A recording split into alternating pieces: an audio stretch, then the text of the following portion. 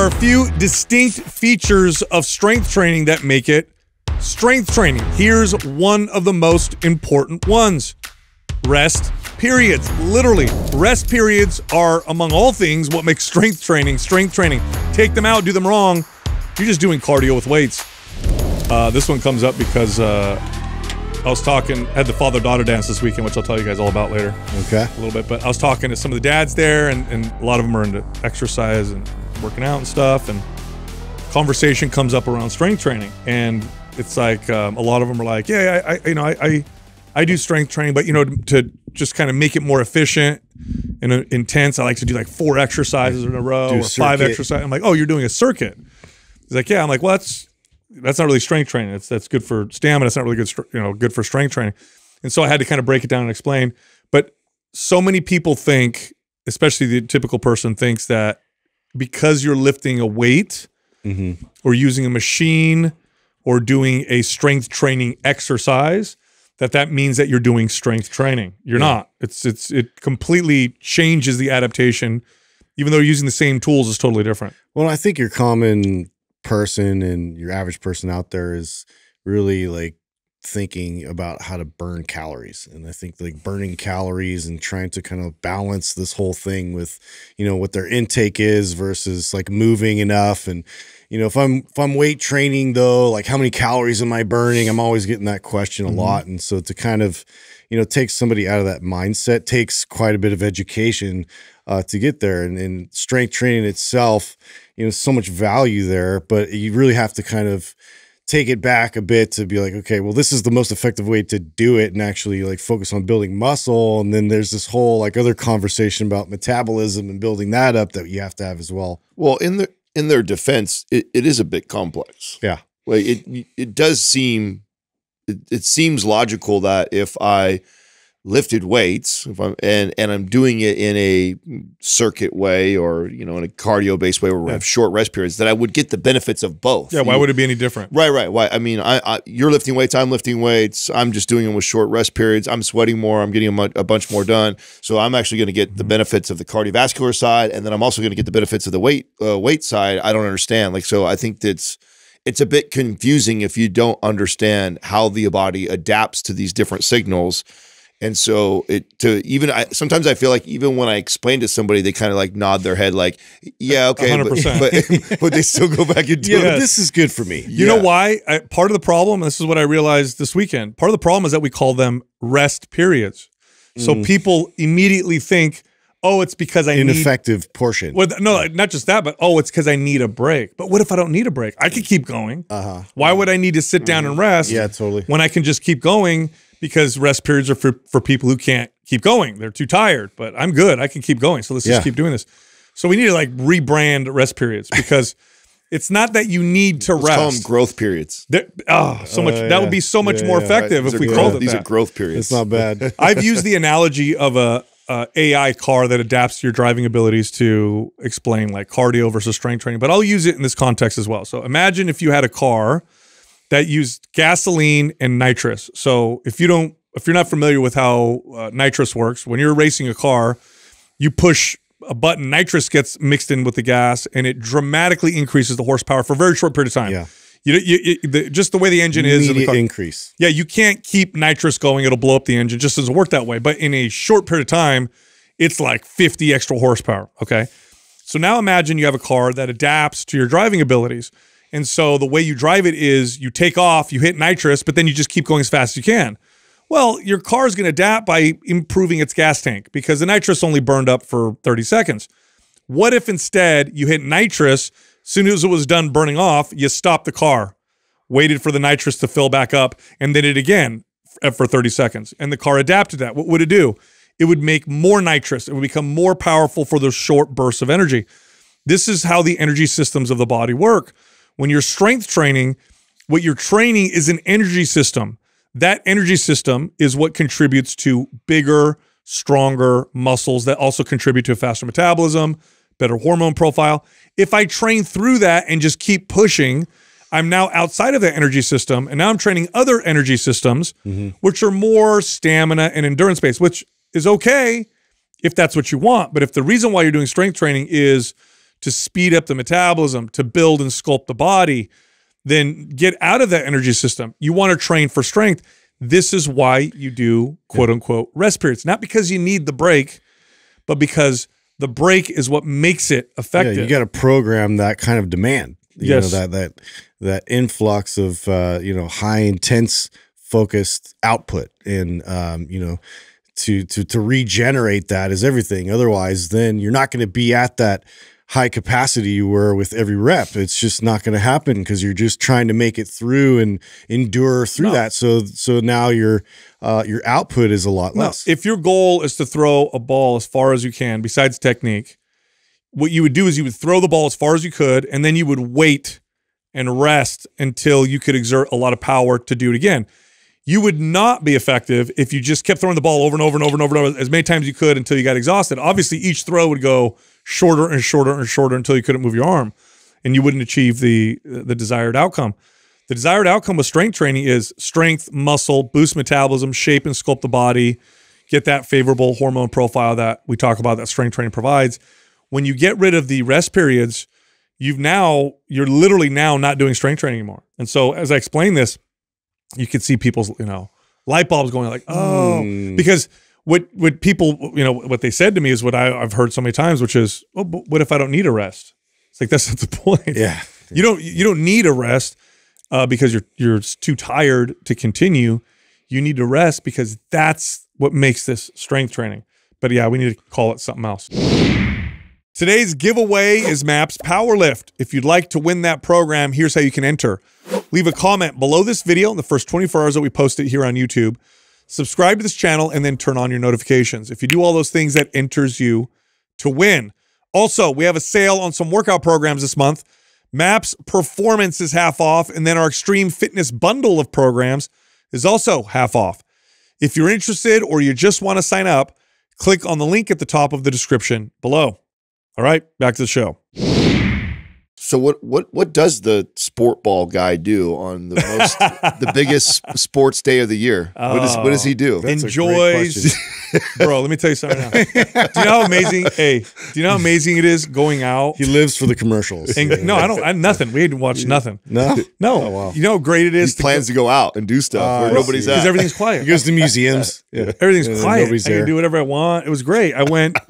Sunday morning, went to church. After that, I went to the range because I knew that there would be no wait at the range because everybody's like, because all the men are watching football. Yeah, I'll be there now because of the outcome. Dude, but, hey, just as many women watch football as well. By the way. Oh no, definitely. Yeah. So, but anyway, it was like 5-minute wait. Got to do that, and then last minute booked a Thai massage, which you'd never be able to do. Normally, you'd have to book days in advance. Call them up. Nobody's there. I'll walk in. Wow. Beautiful. So your family has to watch though, yeah? Some of my family does. Really? Yeah. Like half, like your cousins, like who they're not watching? Are they not? Yeah, most of my cousins are watching. Okay. Yeah, they're not super. So you won't even go. So you guys won't even get together like a family thing and even do like a. We have before, and we would have, if but it just isn't that big of a deal. But if somebody, invited us over, we probably would have gone. Well, I mean, I would think within your family because it was the Niners in it, so I thought maybe that would be if you guys were to get together for a football, game. This would be the one. Oh no! Here's why. Here's why like nobody planned anything. My sister's husband works at what's the stadium? The home stadium for the 49ers is Levi. Levi. Okay, yeah.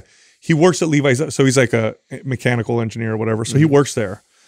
So they get this. I don't know if you guys knew this. If the 49ers ever go to the Super Bowl, all the employees there get an automatic ticket. Oh, that's cool. So him and my sister went to Vegas to be at the Super Bowl. Wow. While my mom watched her 3 kids. That's why we didn't have a big party. My mom was watching the kids and people were whatever. My sister was That's awesome. Yeah. So they got to watch it at the Super Bowl. So cool. Yeah. So that's kind of cool. Yeah, that's really cool. Yeah. Are you kidding me? Yeah. Yes. So from what I heard, maybe one of the best Super Bowls in was it? Time. Oh, it was really or good was game, super stressful. Or was it exactly what the conspiracy theory said? Hey, they all said I was that. looking out for that with like calls. Dude, it was so like fair, and honest, the calls from the refs. And so I had no qualms with it. But I was definitely like, I'm like, oh You sure? man, like I don't know if this is gonna go down the way I want. There was but it nothing that you think. No, you thought I think I don't think there so, was dude. like maybe 1 or 2 calls that I thought were in the favor of the Niners. They definitely didn't do it wasn't anything. questionable at all. really. It was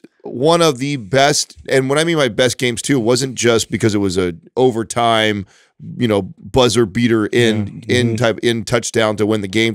It wasn't just that. It was like it was well played. It was well played on both sides. Yep. Normally after a game that big, it always because everyone's emotional about it, right? Yeah. That you're this and that was bullshit. I was throwing shit. Yeah, dude. you're pointing the finger at all the reasons why. Where it's just like, hey, at the end of the day, man, just the better team won. There were and it some was cars a close, that were set on was a fire in hard San fought Francisco. game. Did you see that? really. Yeah, there were some damage and stuff in San Francisco. Some cars. Oh, I set. believe it. But I think it might have been just a regular. There's a lot of people Sunday got night too drunk. in and- San Francisco. I don't know. Yeah, it's good. it's like We have to look at the it's a average. normal Tuesday up there. They these sent out a days. report. Yeah, Oh no, it's- actually, there was less cars set on fire today than normal. Wow, So it is Mad Max up there. So what are you gonna do? You know what I did see? I saw a clip. So of course Taylor Swift, talking about her because she's God. dating the quarterback Why? of the Chiefs or whatever. Her friend that went with her to the game or whatever, doing like some satanic weird shit while saw the that. game was going on. I Did you saw see that it? video. No. Yeah. It looked like a No. spell. Like she was doing some What? weird Video. What? Pull it up, Doug. She was throwing up little devil horns and like doing this weird like. Yeah, What? Yeah, it was weird. I was and like, that's what when are you doing, when the dude? Chiefs won. Just stupid, dude. So dumb. There's people are gonna find something. I mean, I did see the tweet from Joe Biden. If that's real, that's weird. That was really. What is weird. that? He's got like red, like laser eyes, and it's just That's like nothing. okay. So in the whole memeing world, isn't that like activated? Isn't that like a signal for something? I guess That means something. I don't know. I was trying like that. Andrew? Literally stumped me because normally I'm like, okay, this. I'm like, what's the message here? I mean, my What's the take was symbolism? that Look this this is up. Joe Biden just trying his best, or his team is. Yeah, I was gonna say he ain't trying I doubt it's nothing, him, bro. right? No, Taking a page out of the Donald Trump book. Throwing some, Right, come on, he ain't he controversial but with tweets. no on it. context. It's He like can't what? touch him. in What do you mean? terms There's total context. The Super Bowl just happened, and there's conspiracy theories around it. It said That's totally it poking said at that. exactly as I planned. Or Right. something. Yeah, So it's like, poking at that. I almost feel. Oh, maybe there's poking fun. It's like we're- Yes, that's exactly what he's doing. I mean, it's a bit brilliant. I mean, come on, we have to. Whoever's team is doing it, you got to give them credit. If we were to give, if it you're says gonna just like we drew it up. yeah, It's Oh, so maybe they're just they're joking. Is this after the game? is Yes. over? Oh, yes, Because there was a whole conspiracy. yes, around and it came down to was he involved in that conspiracy? They're just trying to say that. that the yes, basically that it was that yeah, they're controlling it. And they're yeah, trying yeah. to- I whatever, mean, I dude. think it's kind of clever. It's whack. It's Yeah, Did you guys hear what he said? I've seen better. Did you hear what he said? Biden on his Did speech? you have an interpreter? No, he was about. He said something like I that. never know what he says. That's what I'm trying to figure out what it was he said. Yeah, however you want to interpret. No, it. I didn't. Did you? No. Oh yeah, no, I don't know. I don't know. I have what no he idea said. what he Yeah, I says don't half think the he time. said- I don't think he said. How's he gonna? How is he gonna debate? I don't know what they're gonna do. You know what I Yeah, I want? thought you don't have to if you were already a city. in the general. Oh, you still have to. I mean, just you go don't back have down in to, the but basement. boy, would that look bad. That'd be like me and you going up against each other in a boxing match. Be like, we're not gonna box. I just want everybody to vote. Almost like that. It's almost like that. I mean, it's the way to go. Like, because you can't if he goes up there, he risks losing worse. I feel like it's But the not move. going up there looks weak. Sure, So that's a tough one. but it looks weaker. How much- Getting up there and getting destroyed. How much more weak can he look? Exactly. That to me, it's the Like, play is to let's the play is to not go up fucking there, real. right? If you're looking at politics like sports, Yeah. the play is to not go up there. That's the move. yeah. To go up there and risk. You're right, because it would be a bigger. Yes, it'd be a big. It's better to be like people. Oh, he doesn't need to, and then us Yeah, argue exactly. over how bad it is or how weak he is, versus going up there. If he and does go clearly up- getting destroyed. If he does go up there and he does talk semi-normal, I want to know what the hell stack of nootropics and shit they have him on. What kind of miracle drugs are they putting this guy on? I know, right? If he could talk straight. while I he's up mean, there. yes, science is Speaking crazy. of nootropics, do you guys have lessons in life that you never learn? Do you guys have those? You know what I mean? Yeah, I have a few of those. Yeah, Where it happens and you're like, oh, yeah, there's that You're lesson like, again. again. Yeah, I'll remember next It time. comes back. And you don't. Anyway, so I was on the internet and I was like, looking up exotic nootropics and stuff, and I'm like, oh, this company sells Exotic what? just nootropics. And so I'm like, like this weird stuff, right? So I'm like, oh, look at that. I could get this. Okay, I'll give it a shot. Yeah. So I ordered some, and you know, it came in the mail. So I'm all pumped. Which insect is this from? I don't even want to. You know what? I'm not going to say what it is. You know why? Because I realize they're gonna make money off of it. Well, not just that. Yeah, we're not sponsored yet. Yeah. No, there's a segment of listeners that will do it because I did it. They'll do it because they're crazy like I am, and I'm not going to let them do that. Sure. So anyway, I proceeded to give myself a migraine for 24 hours because. Oh my god! I took. Now, did you figure out later on what was in it that caused it? Well, I knew I never get headaches, so I knew it. I took some. Oh, was it like the synthetic nootropics? Yeah, they're all. Oh, those ones. That's the synthetics. stuff that, I took some, and I'm like, I think I feel it. Let's try more, and I took more. And then, like an hour and a half later, I was like, ooh, that might have been too much. I can feel my teeth. And then, I had a headache all day. So, I know. Stupid. I know, dude. I got to figure that out. I got to figure this problem out. Oh, I had a moment this weekend.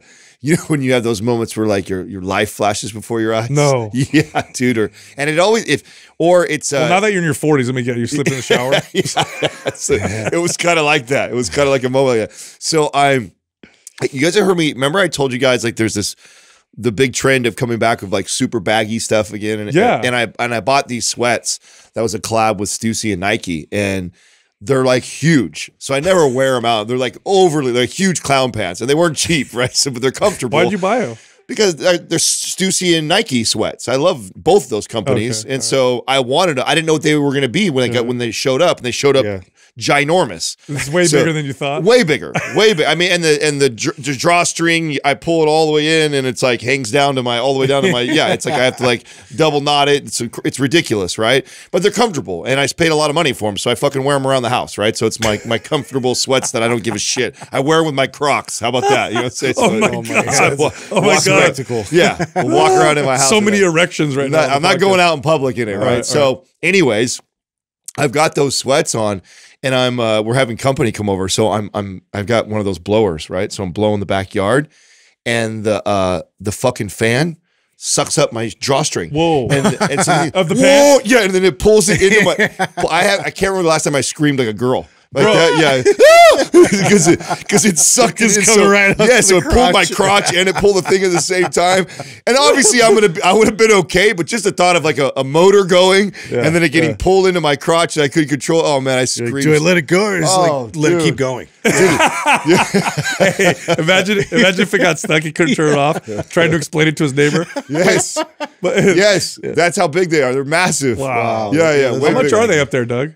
What's that price? $120. $120, huh? Okay. Wow. Okay. Yeah, so like I'm not gonna throw them away. So I'm wearing them. They are comfy. They're just. I'm just picturing it's stuck. You're trying to tell your neighbor for help, and he's like, "Wait a minute, why are you? No. Why is the blower on?" Oh my god!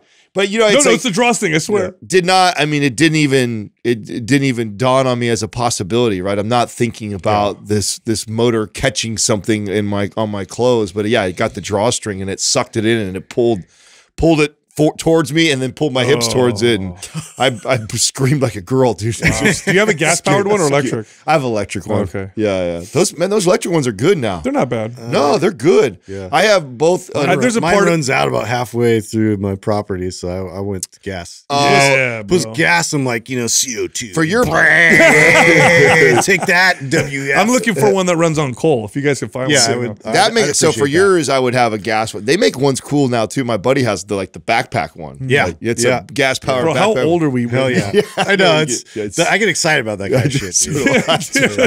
Just because it's loud, it's like, I'm out of the house, between that, like directions and like how to barbecue something. You know what I'm saying? I'm like, have you ever seen? I'm such a loser now. Have you ever dude. seen the attachment? You take a blower and I don't know if people make this.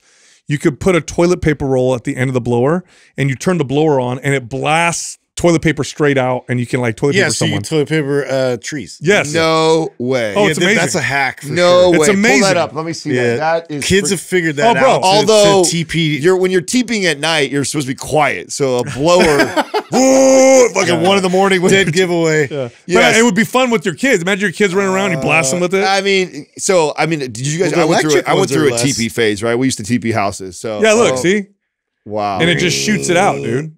I've seen people do that before. It's fun. So do you tape it? How do you attach it? I have no idea. How do you attach I it don't to know. the? I have no idea. It's got to be easy though, but I have no idea. There's a lot of videos on it, so it's obviously a thing. I didn't Yeah. even know this was a thing. Yeah, I don't know. What made you? How did you find it? How did you find out clip about it this? on there? I saw a video of it a long time ago because this guy went into a room with his buddies and then he just blasted his friends with it, and it was hilarious. Yeah, because it's. I mean, I feel like I would take like those rollers for paint Yes, I think that's what they and then use. tape it on there, and then I think it's That's the roller, probably what I a would paint do. roller that they. Yes, it is. See, oh hey, that's exactly. God, See? look at oh my Justin's god, I could come up with MacGyver. that.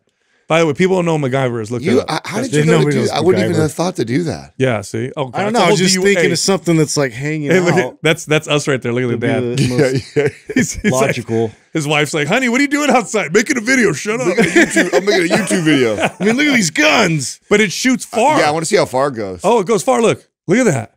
Wow, See, that's that's a good time. hilarious. I mean, that's a little. people are pretty. That's pretty clever. stupid. No, it's not. It's That's pretty fun, dude. I mean, originally I thought, okay, that's clever because you You said. just don't like wasting toilet paper. No, I Yeah, do have a that's thing about true. that too. But I mean, where would you actually use that? Who knows? I don't know. It's just fun. I don't Adam, think. Yeah. just lighten up, okay? Well, your original idea did get me thinking. Like, okay, I remember. TP. TP. So but- were you a big TPer? yeah, we were. How many houses do you think you've oh done in my your God. life? My life? Yeah. Wow. More than 10? Yeah. Oh yeah. Wow, Oh, really? Yeah. Oh yeah. We've done 10 on a weekend. Oh my God, Yeah, that many? Yeah. Oh yeah. No, definitely more than 10. Really? Probably less than 100. I've never TP'd a house. Really? No. Oh, Really? we should do that. No. Maybe we'll do this weekend. I think you go to kind of jail as exhilarating. Maybe we'll Hey, get would you Doug's go? house. Hey, would you go to Let's jail Get Doug's as an, house with me this weekend.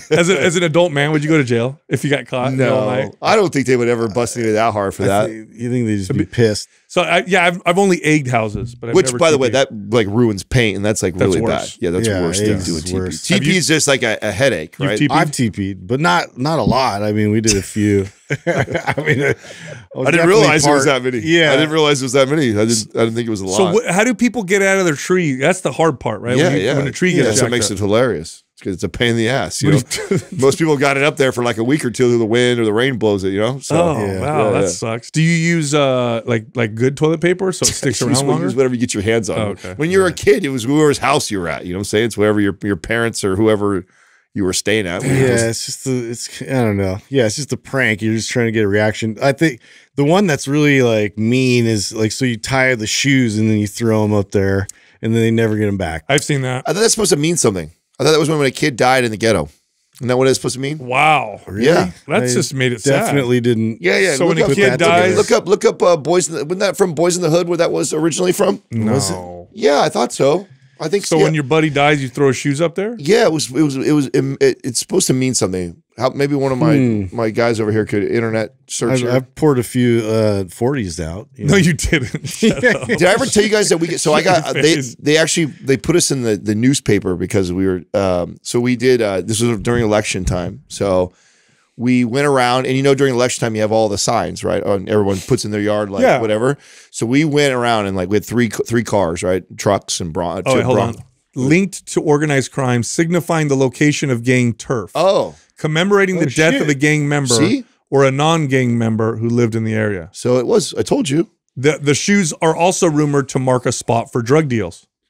Oh, Wow. well, now we know. So now people see stuff like that, This and they guy's just like, do it. yeah. It's like suburban, like idiots, like just throwing shoes. Yeah, I knew it meant something. I didn't remember what it was. Yeah, so what you So collected signs? we went around and we had like a Bronco and 2 trucks, and we collected we went around our town, right, which is a small town, and we like stole all these signs from people's yards, and then we went and put them all in this girl's yard, like one of our friends, right, that we know, and we put them all in her yard.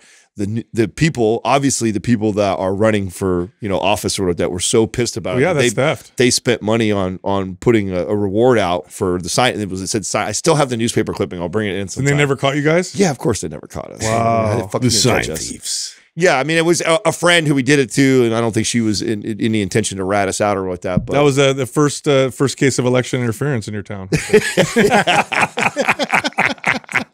Look what it's become, dude. the other person win? We started voter fraud. It was it's the butterfly effect. Then Biden got elected. Activated. Oh my God. What did you do?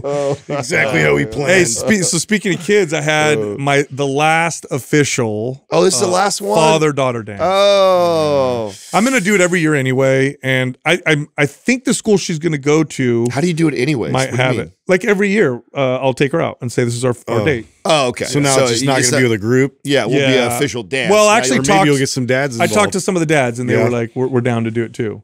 Okay. But I mean, this is since preschool. Since preschool, I've made it such a big deal, and it's such a special day for. Now, this was the biggest you went though, right? You did a limo, you did everything. I got a big ass limo for 14 people. Yeah. The girls and everybody had a blast. The girls were there. They were singing music in there and having a great time. Did you guys know they don't put sunroofs on limos anymore? Do you know that? Why? Because people have been dude. Because we were in there, and one of the dads was in the back, and there's James, he's a buddy of mine. We're laughing, cracking up, and he's like, "Hey, maybe we could come out the the sunroof when we pull up to the dance or whatever." But it was an emergency hatch, So I'm like, "Oh, don't pull that, bro." Yeah. So how many dads, how many girls did it go? It was I think.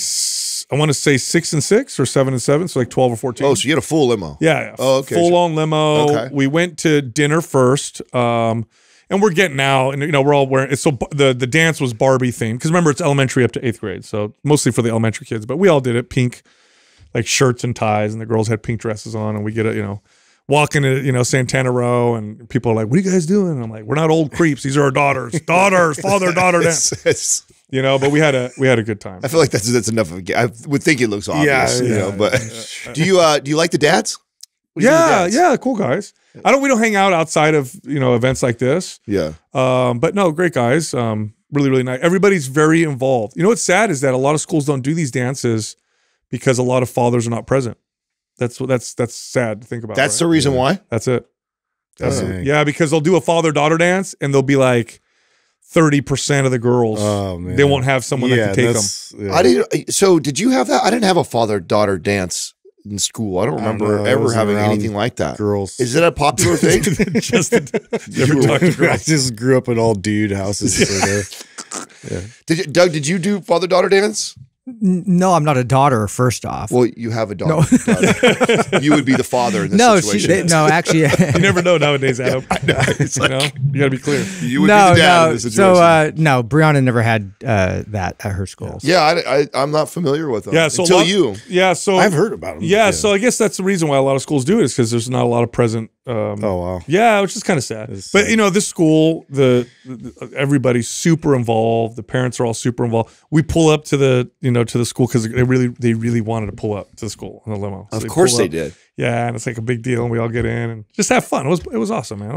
It was emotional for me because when I was there, my daughters, and she'd go off with her friends and hang out until there's like a dance that the dad and the daughter's supposed to do or whatever.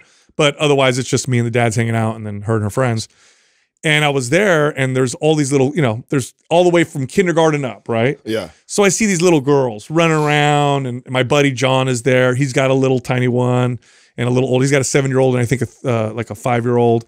And I saw them playing, and I just remember like yesterday when my daughter was, 4 years old or 5 years old, running around dancing, doing that. And I'm like, oh my gosh, it's the last one, dude. It was really, it was nice. So what you get to this dance, or wait, I'm assuming you guys probably do dinner first. We went to dinner first. You guys go to dinner, yeah. And then you all climb back in the limo, then you go to the school where the dance is probably at. Yep. And then what are you doing you're not dancing most of the time, are you? No. They'll do like a couple, like, all right, get your dad, whatever. Here's a dance with your dad type of deal. But otherwise, it's the girls are all dancing and having fun. And you guys are just like chaperoning at that point? Yeah, the dads are just sitting. There's tables. Do they there's teach candy, any moves or anything? There's food. There's like booths, like picture booths. Yeah. So we did some picture booth stuff. There wasn't any like super overprotective dads, or are you that dad? Well, it's all dads with their daughters in there. So we're all like. You know what I mean? That's what I mean. Are you like, are you that? Like you that, were the bro. super overprotective No, everybody's dad. like that. Everybody's like that? Yeah, everybody's. Like well, I don't know. Mean if mugging the kids walking. No, not kids. Like a boy trying to ask. There's no boys in there. Oh, so it's literally just the girls and the dads. Yeah. Oh, so I assume like you. Oh, hell no. Oh, so Could you imagine father-daughter dance, but the boys could come would and get dance with attacked. your daughter? Yeah. That would So be a my bad mix. niece Danielle, right, Jerry's Yeah. daughter, they had theirs this weekend. But it wasn't a father-daughter dance. No, it was just a dance. It was a normal dance, Yeah. and so that's what I was. So it's not like that. No. There's not other boys. That's what I meant by overprotective Yeah. too. I thought like you have to watch other You boys. just feel like chaperoning at that point. No, right, you with think the dance. girls would want their dads there while they're trying to dance? No, way. That's why I'm confused. I'm asking questions. It didn't make way. sense to me. No, it was just dads and daughters, and then some of the moms that help out with like organizing. That's it. And so they're dancing with their girlfriends. Yes. Yeah. Yeah. Oh, okay. Yeah. Okay. So then it's not all weird. I was like, man, that'd be tough. As a dad, like, Oh, sitting- no. daughter's in a little short dress, and Oh, you no. got boys hitting on her. Oh, so hell no. That would have been a disaster. Lose my mind. I asked Danielle how it went. So Pushing kids some down. boy asked her to dance, and she said no. I got all mad at her. Why'd you say no to him like that? I'm a poor guy. Oh, he's got a crush on me. He's always trying. Good to for hit her. No, Yes. dude. I mean, come on. Yes. The courage it takes for that poor guy to Exactly. go ask her for a I dance. mean, know it's him? building character for him. Who cares about that kid? He'll make him stronger. Yeah, exactly. Exactly. Bill's character, right? Yeah. Fuck that kid. Maybe he'll be good sales one day. He will. Oh, sucks, huh, buddy? You better go home. Got to refine your approach. Dude, here's one. You're not going to like this stat that I put. It's on my notes, and since we're talking about daughters, women, stuff like that, the average 23-year-old woman has slept with more men than the 53-year-old woman today. Wow. Yeah, isn't that crazy? But how many people is that though? What do you mean? I don't know. I don't know. Oh, you mean how many? Yeah, what's the number? Oh, Because what if it's like 2 versus 1 or I something? don't know. Maybe you could look at it. No, come on. No. The average 23-year-old has slept with more men than the 53-year-old woman. Wow. So I doubt it's 2, 1 or 2. I doubt it's that. Yeah. But that's how much that number has creeped up for young. Although women. it's dropping. It is trending the other way. Yeah, it's dropping. Slowly, right? Yeah, but it's not. It's because kids aren't hanging out with each other. That's the reason why it's dropping. Yeah. We speculated on this, right? Yeah. What are some of the reasons why we think that is, right? One of the most interesting conversations I've heard around this particular topic was around birth control, and how for the first time in history, ever actually human history, we've been able to effectively separate sex from the potential of pregnancy. And we never accounted for what that could potentially mean, besides the fact that, oh, now you're not going to get pregnant. Like, what else could this possibly mean for us societally and psychologically? Yeah. Interesting. There's really interesting data around it. So it's interesting. It's like, let me think. Okay, here's an analogy. Imagine if we invented a way to where food would never make you overweight, right? Like no matter what you ate, you would never gain weight. Everybody would cheer. Yeah. But now that we've eliminated that natural potential fear or barrier, Yeah. what could that potentially lead to, right? So that's it's kind of like that, right? So although having a kid isn't the same as heart disease. Yeah. Yeah, interesting. Did you guys see Sean Strickland, who's the MMA champ? Did you see the UFC or the YouTube or not YouTube? I did. The influencer I did. that he got in the ring? Yeah. Did you see that? Yeah. Oh, Yeah. yes. I guess he was talking crap about him and then he sparred with him. Yeah. I saw him run into Machine Gun Kelly and like I did see that call too. him a weirdo and Yeah. everything, and it got all. When people have zero understanding and appreciation of pro fighters, they really do. I think that people think because they're big, like big dudes. I've seen what's his name, Bradley Martin, do this on Instagram, where he thinks he could. How about in a street fight? Oh, you're only 150 pounds.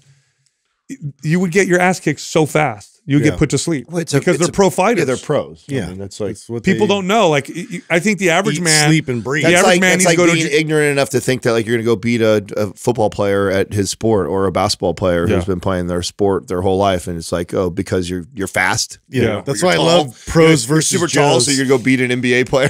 So, You like, guys remember that show, Yeah. Pros versus Joes? Yeah. yeah. I would love that for MMA. Yeah. Just get any dude off the street, like, because it's silly to even think that you're gonna do well. The average man needs to go to one jiu-jitsu class. Just go to one jiu-jitsu class, pick the smallest guy in there that's a black belt, and then you will leave a different man.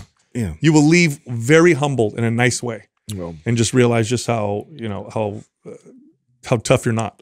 yeah, yeah. Basically, so what happened? You guys didn't describe. so he, I guess, Sparred with him. Yeah, he sparred, and I think he was talking, running his mouth on social media, basically called him out, and he said he met him, and they he met him. Oh yeah, they met him in the ring, and then he's talking to him in the first round, right? He's like talking to him, like letting him swing on him and stuff like that. And he's like, you know, this was a bad idea. While he's trying to hit him, Sean Strickland's like, you can't hurt me, you can't do anything. Like, he's talking shit. He's kind of like slapping him with it, like a little bit. He goes, you know, you're gonna get hurt right now, right? Like, and then he turns it on, and then he turns it on, and just starts to pound. In the defense of the kid, though, I mean, he didn't knock him down. Well, the ref stepped in before he could have destroyed.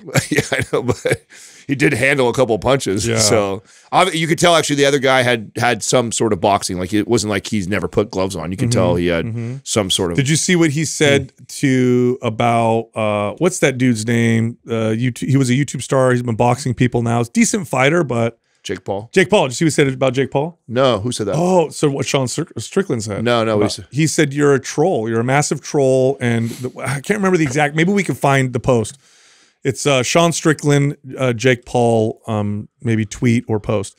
Something along the lines of you're bad because there's a whole generation of kids now that is like, oh, I can make money just by being a troll. I can make a lot of money just by talking crap and being kind of this. So no, it's funny you say that because I didn't watch the full interview, but I want to watch it. You know that I've been showing you George, who came from George Janko. I think. Yes. And he just interviewed Jake Paul. Oh, did he? And he has a ton of respect for him. And supposedly, like, that's like this character that he built online for attention and all this stuff like that. And supposedly behind closed doors, he's like this really great guy. And so I want to listen to the interview. I saw the clips of it. It looks really interesting. Just a different take on him, right? Because he's branded himself as this problem child. Yeah. And he's used that like as and so it's like it seems to be this big marketing ploy. And deep down, he's like supposed to be like this really super nice guy. I mean, it is. It's definitely effective, but yeah, I guess that's just sort of like looking at society in general. It's like you kind of got to look at what we're drawn to, you know, like if the trolls are getting all the attention, you know. Do your boys like them? Do they follow the Paul brothers and stuff like that? Are they not into their stuff? They're not really into their stuff. I think they kind of see it as I guess they look at them as douchebags for the most part. Is really kind of my impression of them, which I don't really have that much of a problem with. You know, the Paul brothers. I kind of understand what they're doing and like why they're trying to get the attention they're getting. Yeah. But yeah, I'm trying to think who they're in like Mr. Beast a lot and like kind of like they're. I don't know, the influencers are a little more altruistic, you know, the ones that are kind of like they definitely lean more towards those types of YouTubers. Yeah. But they're not like they're I don't know. It's a weird thing because they're not really in the main like what most kids like in terms of influencers. They're not like these aren't their idols. Yeah. You know? Yeah. So here's what he said, and I thought what he said was very interesting. Who's this? Sean Strickland. Oh, okay. He said, I want to conclude. So they're going back and forth talking shit because Jake Paul offered him $1 million to spar. Oh, wow. And film it. So he offered him $1 million to spar and then to whatever. And so Sean, and they went back and forth, and Sean said, I want to conclude this. I want you all to understand the phenomenon that is Jake. You're a professional troll. You fight retired small MMA fighters because you're a troll, but the worst part of it all is that you're a cancer. You inspire people to accomplish nothing, to be nothing. You inspire people to be trolls because you were successful at it. Jake Paul, you might be rich, but you're not a man. You byproduct of society that has fallen. Your trolls will rally around you and be inspired to be like you, but understand one thing. You and your troll army are not my equals. Enjoy your virtual world with the understanding that you're a cancer on this country. Money will never buy you dignity. Damn. I mean, he wrote that? That's yeah. I mean, he made some points. Maybe a little ChatGPT help on that. That was really good, though. That was pretty good, dude. Yeah. That was, I mean, he made some good points. Yeah, you know, though, too, like, I mean, I don't know. How many times have we been so, like, until I meet someone now, like, I'm extra careful about, of course, you know, feeling like putting a strong opinion about somebody until I get a chance to sit in front of them, do an interview. It's the whole character. Totally. About, right? It's the whole character. There. Right. And so, that guy you mentioned, what was his name again? George. Yeah. He does a really good job of digging into that. Really good. Super good. Yeah. No, I'm telling you right now, he is up and coming as far as like interviewers. Chris Williamson and George, I think Janko is how you say his last name. Is that right, Andrew? Is it Janko? Is that how I say it? Okay. they're two of the better interviewers in the game for sure. Right. I know everybody is huge Joe Rogan fan. Joe Rogan's good. Don't get me wrong, but Joe Rogan can be a little bit long-winded for me. 3 hours on every interview is just, it's too much. It's his own style. You have to, I have to really be into that one guest to pull me in to get to that point, right? He takes an hour and a half to get to deep conversation. It's less an interview, more like it's a hanging out. Yeah, it's a hang. Yeah, it's a totally different style. Would not have existed. Which I love it, but yeah, it's a totally different monster. Well, you have long drives. So yeah, I do. I do. I have to listen to long form. Yeah, you're the only one I think who does out of any of us that actually finish Rogan interviews. Yeah, right? I probably go back. I think I finished one interview of his. Dude, yeah, him and Jordan Peterson. Speaking of driving, so this weekend, I'm not going to give away too much, but this weekend we went away to create, not this weekend, but last week, to create a new program. And we do this every once in a while, right? We go off and we'll get a house somewhere somewhat secluded so we can really just dive in and just get creative. So we were all supposed to head up there. You guys all went up before Doug and I. Yeah. So Doug and I took off together and we're driving up and I'm using navigation and it's over the hill. It's over in, what town was that? SoCal? Okay. Yeah. So like at the top of the hill, whatever. So we're driving and I'm following the navigation and it's been storming. It's been rainy and stormy lately. Without realizing it, my navigation took me through, I don't know what it was, but it must have been a shortcut. You took off early and basically went through all the back roads to get there. Yes. So we're going up and it's sketchy, bro. So Doug and I are in the car and it's sketchy already. The road doesn't look good. It's kind of muddy, whatever. We're 30 minutes into backwood driving where you can't even make a U-turn. It would take me 25 times to make a U-turn. These are like single lane roads and everything. Yeah. So it's like just to make a U-turn would have been, because the other side's a cliff, right? Yeah. So we're like driving. We get up, we're driving up and I'm like, oh, you got to be kidding me. There's a sign, road closed. I'm like, God, like how are we going to turn around? What are we going to do? So Doug's like, me and Doug, I'm like, just go around. Doesn't look like there's anything wrong. Like, all right. So we go around, right? Around the road closed sign? Yeah. Went around the road closed sign, drive up, and down, there was a down power line on the side, right? But it looked okay, right? Looked okay. So I'm like, wasn't all the way down. Wasn't all the way down. It was draped across. Sparks no spark, nothing like that. But it was holding a tree. Not yet. This was the first one. Oh, the first one. Yeah, the first one, where it looked like the road was kind of washed out, so we kind of went around it or whatever. Driving around, like, okay, that was kind of sketchy. I'm a little like low-key anxious right now, but whatever. So we keep going. Then we come up another sign, road closed. I'm like, let's go around this one. So we go around, we come up, and there's a big ass tree fell on a power line, and the power line is supporting it. And the tree is going across the road, and it's literally suspended by the power line. You drive under it. So I'm like, now listen, to turn around, it would have been hard. Plus, it's already 40 minutes into the drive. You're committed. I'm like, dude, what are we gonna do? So Doug's like, let me get out. Let me see if you can clear this. So he walks up to the tree, and he's like, giving me the hand signals. I barely scrape underneath it or whatever. Oh my, bro! While I'm going, I'm like, if this thing falls, we're done. How embarrassing! Yeah. What an embarrassing way to die. Because I don't want to turn around. But then we made it up and we were okay. That was sketch, dude. I don't know how people live up there. We can't let you just like go on your own. Yeah, we need to have you next to our car, like, and Doug's too passive to be your navigator. Yeah. Did you want to turn around, Doug? Doug's like, oh, okay, wherever. No, we were I was committed to getting there. Yeah, dude, I deal with that stuff all the time, dude. It's just one of those things. It's part of living in the country, man. How do people live up? Like, if that's part of it, you can't get out. There's other ways, you get creative, but yeah, there's a lot of roads that just shut off, and sometimes that's like the few times a year I have to call and be like, hey, sorry guys, I can't leave my house. Wow. It happens. Yeah, but that was a bad storm. That was a pretty bad. Well, for us, it was a bad storm. Yeah. And then it was freezing. Did I tell you guys it was like Jessica sent me a picture. It was below 40, which for here is cold. It's like 38 degrees. My son goes outside. I told you guys he's a polar bear, right? There's something interesting about him in cold. He likes to be really cold, likes cold baths, everything. Yeah. He's outside, barefoot, short sleeves, eating a popsicle. She sends me a picture. She's like, check out your kid, dude, outside right now. I was like, cold. What is up with that kid? He runs hot, man. I mean, I don't know. Max runs hot too, but Katrina's in denial about it. So my poor son. Bundle him up. And he's like sweaty. I was like, how many more puddles of sweat this kid got to wake up in before you realize he runs hot like his dad. He runs hot. We've had him up when we've been up at the Truckee house, and I like it so cold, right? So I shut the heater off in that room.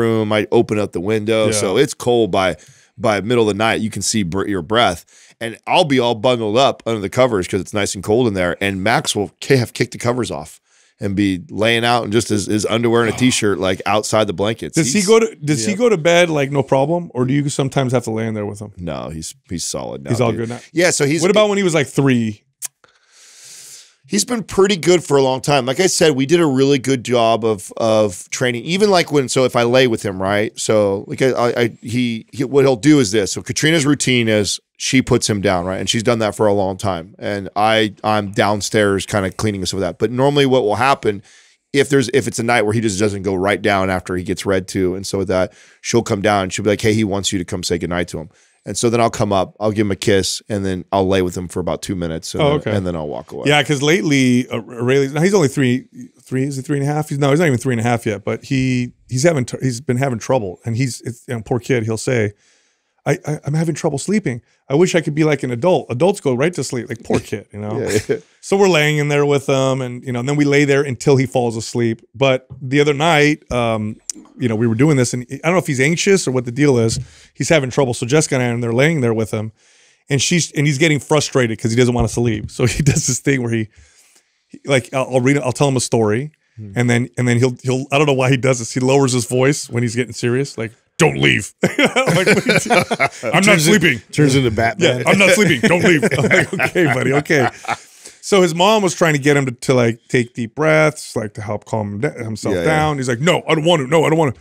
So I'm like, hey, I got a story for you. So I made up a story about this garbage truck because he loves garbage trucks. So every story is garbage truck. Yeah. About this garbage truck that's scared to go to work. It's his first day at work. Yeah. So his boss teaches him how to breathe in through his nose and out through his mouth. So the whole story is the garbage truck doing that and then teaching on his way to work. He teaches a bird to do it because the bird is scared. And the whole time, my son is copying me as I'm telling the story, right? Yeah, that's great. And it was such a great moment because my wife got to see how brilliant I was. Because she actually, she sat there, and as I started telling the story, she makes this face like, don't distract him. He needs to learn how to breathe deep. And I'm like, let me tell the story. I know what I'm doing. Yeah. And then halfway through, she's like, oh, I get what you're doing. You're so awesome. Let's hurry this up so we can have sex. The method to the madness. But anyway, he relaxed and listened. But anyway, what I'm going to try, and haven't done this yet, is I'm going to try the Organifi Gold Juice with him. So I'm going to, because he'll love the taste. There's nothing in there he can't have, right? No. And it's very relaxing, make it nice and warm. Give him like half a dose. I didn't think about that. Max would love that. Yeah, because he loves hot chocolate, so he would love to do that. Way better than hot chocolate. That's not chocolate's stimulating too. That's not a bad idea. I didn't even think. So I'm gonna bring that out anyway. I haven't used it in a little while. I'll go through spurts of using it regularly, and it does. It works when you drink it. You get nice calm sleep. Oh yeah, no, that's still one of my favorite things. So do you guys use the apps? Like, have you heard me talk about them before, where it tells you like his growth spurts? Yes. And his, I swear those things are accurate. Yeah, weird, right? Because anytime, even still to this day, I didn't realize how far it continues to go. Like in his age, like Katrina will be like, "Man, Max just seems off," and then her and I were like, when's the last time we looked at that app to see if like he's due for like and it's like almost. Always. Yeah, you can always correlate it. Be like, oh, he was acting like a whatever. Yeah, or he was. Cranky. And it's always those type of behaviors, right? It's like this, like if it's light type stuff or being connected. to what I think with Aurelius, what it is there's these childhood diseases. I don't know if you guys are familiar with them, but kids get these viruses. We all get them. One of them is called, I don't know what the actual term, the name of it is called slap cheek. And so basically, the reason why it's called slap cheek is one of the signs is they get really red cheeks that kind of look like a rash a little bit on their face. And that's the tail end of the virus. And what typically leads up to that is either a fever, or a lot of kids don't even get a fever. They just get cranky. So the little cheek thing popped up on him recently. I'm like, he must have had this virus and we didn't know. And now the rash part comes out. Now it's the tail end of it. So I'm hoping, he'll be. Now you guys didn't go through as bad of a like getting sick phase as we did, because we put him in school so early. Yeah. Every parent that does what you do, they all talk about that. Yeah, where they get sick every. There was a year there. There was like a year, I remember, a year straight where like I remember Katrina and I, like it was like this massive celebration if we made like 10 days in a row of like not fighting a cold or something. I remember like, God, when's this gonna? But I also remember people dish coming home. Yeah, I remember people telling me that they're just like, oh yeah, once you get them into school, like that's like just be ready for that. And the schools, they take them. They're like, unless they're like, I think it's like they're throwing up or have a fever, then you diarrhea. have fever. Yeah, there's like only a couple things, but there's like blowing snot and all. No, otherwise they'd have no kids. Yeah, exactly. So that's all. That's fair game. So you're I wonder if teachers have some of the best immune systems because of that. Think about what they'd be exposed to. With they should. Kids. Yeah. I always thought that we'd be that way because of the gyms. Hospital I thought that too. But I got sick a lot. Me too. You know why though? I think we got sick a lot. Why? Think about the gyms, the gym environment. There is zero sun. Yeah. I bet you we were all low vitamin D because we were constantly indoors in the gym. Yeah. I think that's a big problem for anybody. Oh yeah, I would Yeah. debate that. yeah. So I supplement with vitamin D regularly, and my vitamin D levels are in the middle. And I take 5,000 IUs every day, and I'm in the middle. So imagine if I took nothing, where I would be. Yeah, I don't know. I still think, getting outside is the remedy for a lot of this, and like getting dirty and like being exposed to all the different bacteria and like I don't know. I feel like indoors is really where this whole incubation of viruses and everything else, like it's such a problem, and everybody's so drawn indoors now because of technology. Everything wants to keep you in. I With these wonder. Apple brutal. goggles, it's only going to get worse. Well, It's brutal. I know the goggles are. They're insane, dude. Bro, The I just theory. bought a bunch of shares of Apple because for sure it's yeah. gonna take over. Yeah, of course it is. Well, you know, listen to the All In guys, and they're talking about they're going back and forth on just how brilliant it is. And one of the arguments, and there's nobody who's debating out of them that's probably not healthy for society, right? Like that's like not going to help with depression. It's not going to help with kids and communication. Yeah, what did Shamal said? Does it come with a lifetime subscription for SSRI? Yeah. So none of them deny that, but like like the a drip thought is that it's going to constantly. completely like eliminate laptops. Yep. And I never thought of that. Like, so imagine something that And how it's going to augment people's work. Yeah. Like how many jobs will be more efficient. Well, and Yeah. you can be on the go, and I know it's again with traffic and everything else. It'll be great. And it gives you now a 3-dimensional world to be trained in versus in a That's right. 2-dimensional where you watch like a video or something, right? So like now, like you could have a surgeon or a mechanic or something like the that. skill level for everybody is going to increase crazy because it's all programmed. There's going to be some I know, really it's interesting interesting. applications to how this gets used, and it's definitely here to stay. And this is probably going to be the obviously the first. So Scary. how do we get it off the goggles? Like, because I know that they're probably trying to think of ways. Oh, this is version 1. yeah, I know. It's going to down the eventually be so version- small that it'll just. Well, like either contacts or do they go the route of like having something that just is a projected, like holographic that you can interact with? I would prefer that. So so the thing that's what I didn't think about that makes it nice to have these goggles is that you're private now. So imagine when you're so people aren't seeing what you're doing. yeah, here, they can't see anything that you're doing. Imagine you just have your keyboard out now, and That's I a could good be on Pornhub, I could be in my bank accounts, I could be doing things that are private in a public setting, and nobody is the wiser of it. Where you can't do that stuff in public with your laptop. Yeah. Like I don't think, by the way, I don't think you can access pornography on them yet. Oh, really? You tried? I think no. First time I tried. No. He's like, let me tell you. Make dude. sure you do this. No. I mean, that was just an example. No. I of- think in fact they said no. They wouldn't allow it. Oh, really? Yeah. Which that's going to change, of course. Yeah. I'm sure that the market's There's too already strong. someone who's hacked into that. doesn't- Yeah, dude. And my point is, forget Somebody's that, right? I figured just it gave out. that as like things that private- nobody, somebody didn't want to see. You don't want to be in a coffee shop watching porn. Let me ask you guys this: Weirdo. Could you see a future? Could you see a future in which, if you're not wearing something like that, it's weird? Like you're in public and not wearing them will be like, oh, what are you doing? Well, just look at it with the masks. That's exactly what I thought. You know How like, quickly not wearing a mask made you a pariah. Yeah, all of a sudden you're the one that's. I mean, the there's problem. going to be I'm no like, what? guilt attached to it the same way, so it won't be as crazy. But I mean, this is what will push the whole divide of half and half, right? What it'll be like is like literally like you'll know someone's views on life just by whether they walk around wearing them or not. You know what I'm saying? Very similar to like if someone, if you have a flag in front of your house now, it's like it's almost like guaranteed you know who that person votes. Like Bro, how weird is that? That like it's going to be like that, where it's just one more signal on like where you stand From a spiritual context, all right, a spiritual standpoint, what we're doing is we are separating ourselves more and more through the illusion of connection. It's literally a spiritual twist. It's like you're more connected now. You're actually not.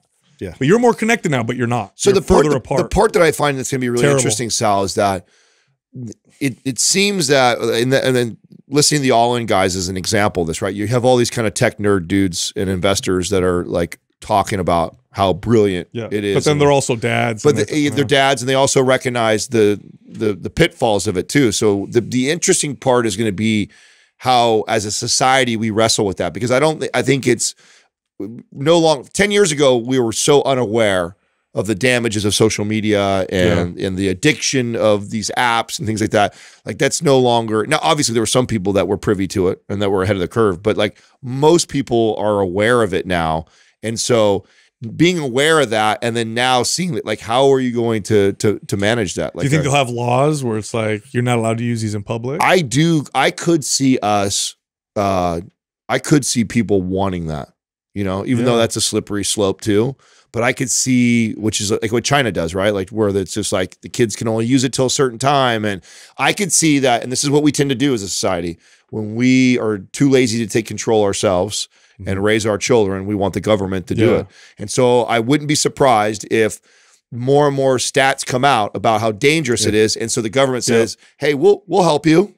Don't worry, mom and dad. Like, we'll shut it off so nobody can use it. Either that, or the money's going to do the opposite. There's a lot of money into this technology. You think it may be the opposite, where the government's like, no, we're not going to control any of this. That's going to be so weird if the majority of people have goggles on their face. Yeah, you know, you're just walking around, everybody with goggles on their face, look like dorks. Yeah, like it's gonna be so weird. Listen, first of all, that's not okay.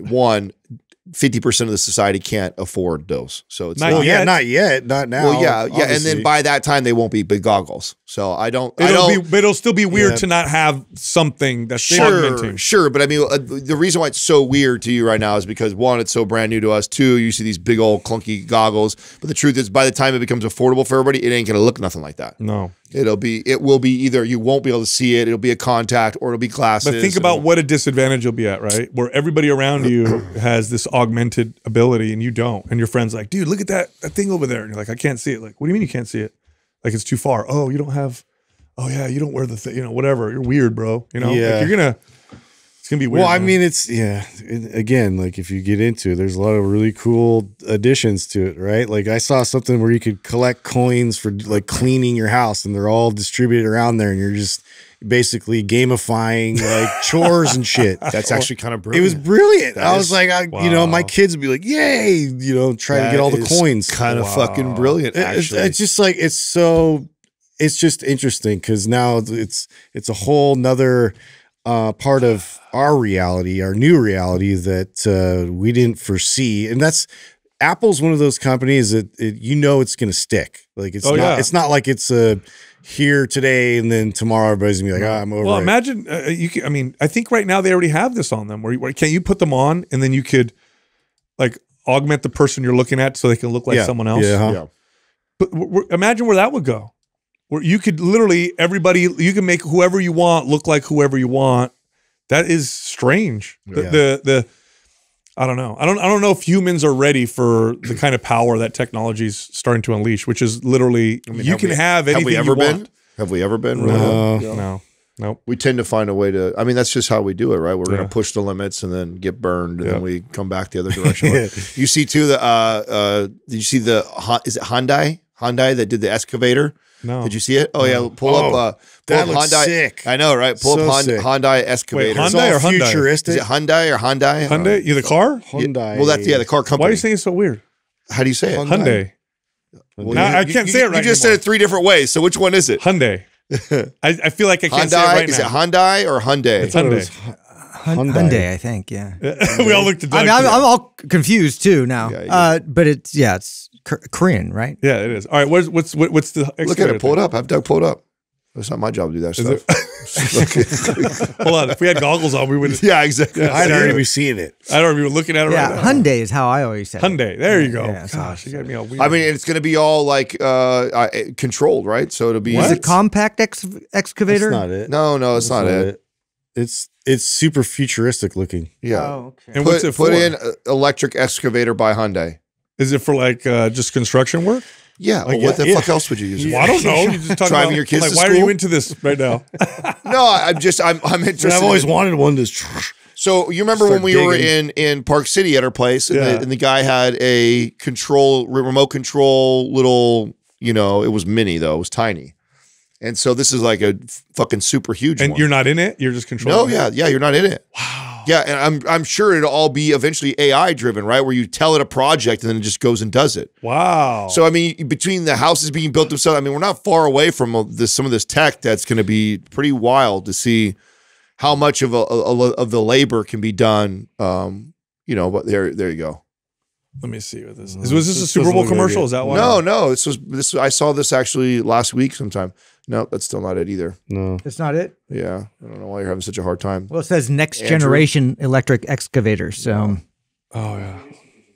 Oh, here we go. It's Just like, put there you futuristic. go. There you go. Yep. That's Oh, the one. that looks out of like sci-fi movie. Yeah, Yeah, no, it looks that's what like out made of me- Dune or that's why I something. thought it was crazy. Wow. Speaking of that, dude, Dune 2 coming out. Oh, I can't wait. That does look good. March 1st, I think. Dune So was a great. It's one of the only movies I've seen like 3 or 4 times. I've they loved did it. a fantastic job with the first one. They so I'm did. excited. Yeah, see this? Oh yeah, so you get the No dump human. trucks and yeah, Wow. it's all Okay, AI powered. that's cool. Wow. Oh wow, that's cool. Trippy, right? Yeah, that's really cool. Now, I mean, throw those on Mars and you're going to start building colonies, right? Oh yeah. Do you think they're going to find artifacts on Mars from old humans, Justin? Yes. Okay. Yeah. All right. You do? Just look at There's That's where we actually came a from. way that humans. I heard there's some way you We can escaped- search We somehow anomalies. escaped Mars. You and search came here. anomalies on Mars, and then it like has like just thousands of images that you have access to from I think it's Hubble or one of those like What? yeah satellites Yeah. and rovers and things that they've You're so lucky you planted know there. us, Adam. We get to teach you all this cool stuff. So I mean I haven't actually gone through it all, so it could be total BS, but like it sounded compelling. Yeah. All right. I want to give. Can we shout out the Arnold No. Classic again? No. Why? No. All right. I'm gonna do it anyway. No, you're not allowed Listen, to, dude. No. Arnold Classic. We're gonna be there March 1st and 2nd, Friday, the 1st from 2 p.m. to 4 p.m. We're gonna be at Pros Gym in Columbus. Yeah, have we announced that? Yeah, we We did one time. Oh, we did. Yeah. I want to say it again because it's coming up. Yeah. So if you're gonna be at the Arnold Classic, go to Pros Gym from 2 to 4 on March 1st. Do you sign up for that, or Is you just March show 1st a Friday? I believe so. Yeah, Friday, March 1st. Yeah. yeah. Okay. Yeah. So go. It'll be Got awesome. Pros Come say hi. Come say hi. in different Rub Adam's area smooth head. codes. Z-Biotics is a probiotic for when you drink alcohol. Check it out. It is a probiotic that has been genetically modified to break down some of the negative byproducts of alcohol consumption. Acetaldehyde breaks it down in the gut. So the next day, I feel so much better when I drink Z-Biotics before I drink alcohol. Anyway, go check them out. It is in its own category. There's no compound like it. It is patented. Go to zbiotics.com. That's zbiotics.com/mind pump and use the code mindpump24 for 15% off. All right, back to the show.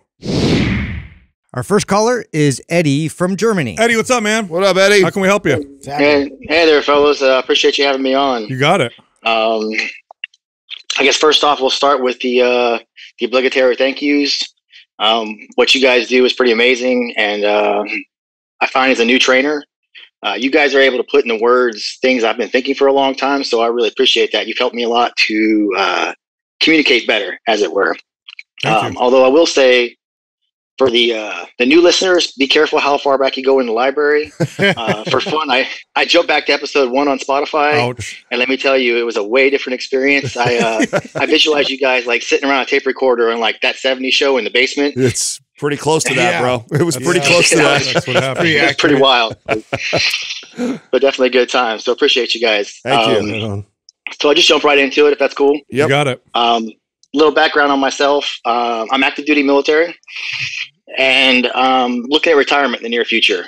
I got certified as a trainer a few years ago, kind of on a lark. It was we had a program where they would pay for a certification, like something you could spin into something that would help your military career, and they would just flat pay for it. So I got certified as a personal trainer, thinking it would help out my airmen with their fitness goals and the requirements, because everybody knows in the military we're required to maintain a certain fitness standard. But the part they don't tell you is nobody tells you how to do that. They just say, go run and you'll be okay. You know, like, so I thought maybe this would help me out.